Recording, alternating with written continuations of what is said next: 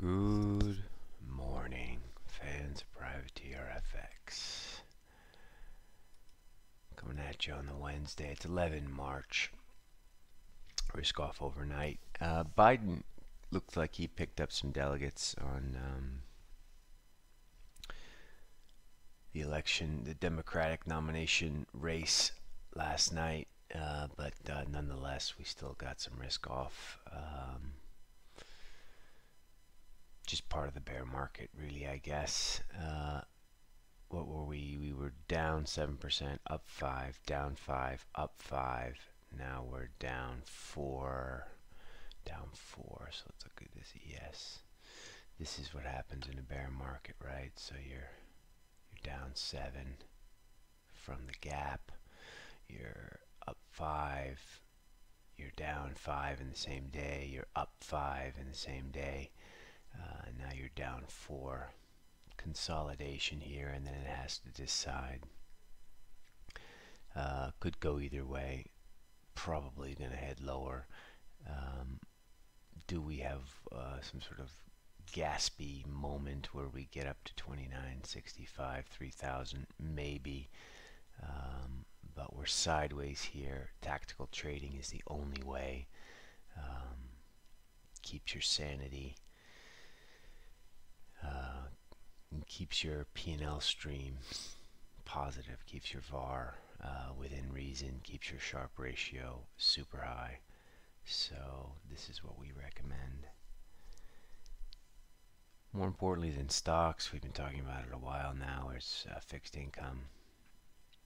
Same thing, you're tactically trading this. So this got very dicey up here, 139.20s, 139.10s. Then it looked great yesterday at 5 a.m. at 137.04. Then it looked a little bit wonky at 138.20. Then it looked great again at 137.10. You want to keep a core short. So say you have 100 ZN on. You want to keep a core short of about 15.15. And you want to be trading 20% of this position. So you're sitting there buying and selling 20s. When it looks like you're very near the bottom, you may buy 04s for 20, then you may buy figures for 20. All of a sudden you're kind of long 40 against this. That's the kind of trading that you need to do. And then as it goes back higher, you can release some that you bought. And you almost never want to really get caught with the full position unless you are hyper sure of direction. And professionally speaking, that's going to be when you're selling through the lows, not fading, selling through the lows. So there will be a moment here in fixed income where we'll be like, say, the yield. We're going to look at this and there's going to be consolidation, and it may be this point here, 82 basis points. Too early to tell yet. But when we've had consolidation, we've screwed around with a lot of people in this tactical zone. Hopefully you've built up a cash pool. Then you can smash this. Maybe it's going to be a pivot through 91 basis points. That is when you go full max. You do not go full max on the fade because it's just a little bit, the volatility is a little bit too high, and you just don't want to get run over. Rule number 1 in this business, keep your seat. So tactically trading, same thing with S&Ps. I would argue the same thing with dollar yen. These are all basically exactly the same trade anyway. So boons, same thing. Where are boons today? Yesterday you had chances to sell 177.50, 176.50 3 times. Bing, bing, bing, bing, bing. You have a yield at minus 80 basis points.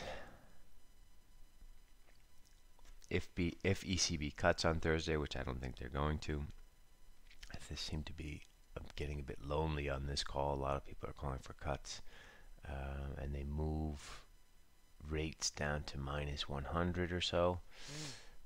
Then boons are going to have a little bit more upside. But of course, if they don't cut, we're using the cash rate as our ceiling for yield in boons. That's kind of the strategy. And then when the fiscal tsunami comes in, you want to be core short all fixed income. BTPs, same deal, except for you just never long BTPs. You're either short or you're square, short or you're square. Anyway, let's look at sterling today. We have the UK budget today, and monthly sort of data dump, as you will say. So sterling might move today. I mean, it seems a little bit secondary with the coronavirus and stuff, but you know, this is basically Boris's first budget. I don't know how this is going to go well. I don't know. To be fair, I haven't looked at the budget too closely. It's kind of secondary, but you can see yesterday's price action. The Sterling watchers, which has not been me recently, got pretty negative, and so it makes sense to me also that their budget is going to be screwed. So I don't know what to say in a sense, except for just let's watch this. Let's watch the budget speech, and let's watch the data out of the UK. Euro sterling is probably your horse if you want weaker sterling, just because we got loads of upside back to 93.50. You're kind of right near these highs here, and this is a pivot. 87.84 is the 87.81 is yesterday's high.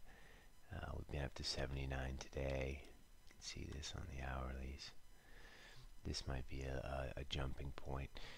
We're not going to be knee deep in sterling today. We've been spending a lot more time obviously trading S&Ps and dollar yen recently, but just to let everyone know, sterling's going to move today on budget and data out of the UK. Euro could not get down to 112.50 yesterday. We did blip to 112.75. Now we're back in the middle of nowhere. This is a theme with all the currencies. If you look quickly, we're in the middle of nowhere. These are not places to trade. When you're in the middle, you don't trade. We trade on the edges. You either buy through the highs, sell through the lows, or you sell at the highs and buy at the lowest, depending if you're mean reversion or momentum. You can make money either way. But when you're in the middle of the range here, like everything, even dollar CAD, we went up to 138 yesterday, but now we're back at 16, middle of the range. This is going to become a point in Euro CAD, 154.26, but probably not for today. Finally, a couple of things. Bitcoin not moving, sideways here. We did get up to 81.50 yesterday. Still holding long Bitcoin with plenty of powder to buy low ones. Core long Bitcoin we do like. It has not done anything for us the last 3 days. All the volatility everywhere. Bitcoin vol has been zero. Anyway, Bitcoin is there. Dollar max, crazy vol, but again, back in the middle. So stand down on this shit. On the currencies, just be patient and wait. Quickly, we had a move last night to 136.46 in crude. That looks like kind of capitulatory. We had a bunch of stops at 135. Move in Asia is never really a good sign. Now we're back at 135. Don't really know what to do with this, except for kind of want to just sell sort of 138.50s, between 138.50 and not 138.50, between 38.50 and $40. You also want to buy this at $26. So again, looks like we're dead smack in the middle in crude. Not really sure what to do with it, but we did fail on our move above $35. 34.32 the low after the high. Anyway, I've said enough. Again, the calendar is UK budget today.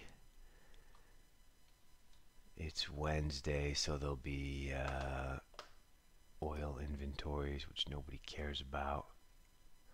And let me just have a quick look here. So budget's just after lunch. Oh yeah, US CPI today again. It's secondary. Right now we're on this sort of fear and greed trade. Government stimulus or not, coronavirus or not. Hard to imagine CPI could be anything but negative in the US. But again, this is backward looking, and this whole corona thing's only kind of like a month old, so I just don't think the data is going to be a real mover. But we do have CPI today in the US. The shock would be a high one. So UK budget, CPI, no real trade in the currencies. In fact, we don't really have much going on. We're going to be fading boons and ZN as we like to do. Probably ZN around 138.24. And then boons, we're going to wait for 178.30 today. Core short, but tactically trading from the short side. Good luck out there, people. See you tomorrow. Ciao.